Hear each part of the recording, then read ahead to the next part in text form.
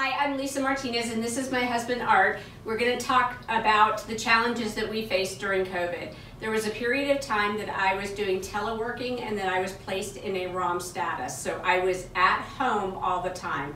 For me, that was a challenge because I have a certain rhythm to my day, and being at home created that challenge with what my day normally looked like. So if I got disturbed with something that I was doing, it created some angst for me, and I didn't exactly know how to talk about what that angst was.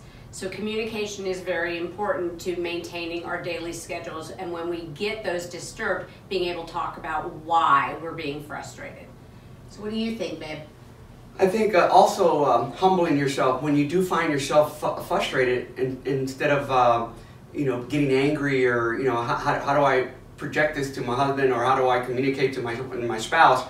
So one thing you want to do, communicate, and humble yourself as you're communicating.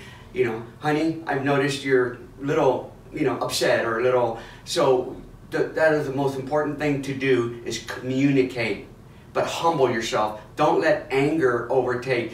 And because if you don't communicate, anger develops. But if once you communicate and become humble, you're now in a better place, and you now understand where he or she is coming from, and where they know where you're coming from, and then you be able to, just be able to talk to one another.